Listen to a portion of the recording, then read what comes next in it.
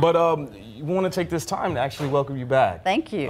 Thank you. And I know that you've been gone for a while because of a really pretty bad accident. You were banged up pretty badly. Yeah. But like the sun, you've come back. Aww. And just how have you been? I've been, like I said, stuck in a house in the air conditioning, looking out the window.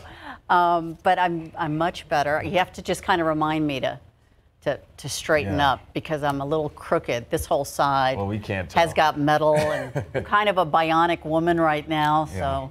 And for those out there who do not know, you actually had an accident with your horse. I fell off this horse in particular. Her name is Nugget.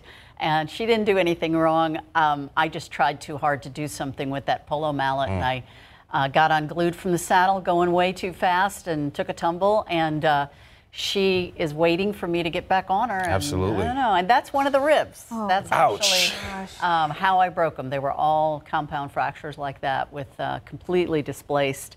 So they had to put some metal in a lot of them, but like that one right there is just going to have to heal on its own. And this is me not looking so hot.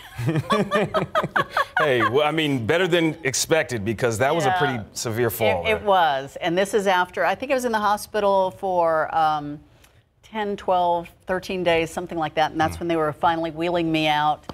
But now, look, I'm using my arm, and everything's great. Yeah, and there's more on what happened on ksat.com. Yes. If you want to check it out, I kind of tell the story a little bit more in depth so you can understand. Absolutely. Well, we're glad to have you back.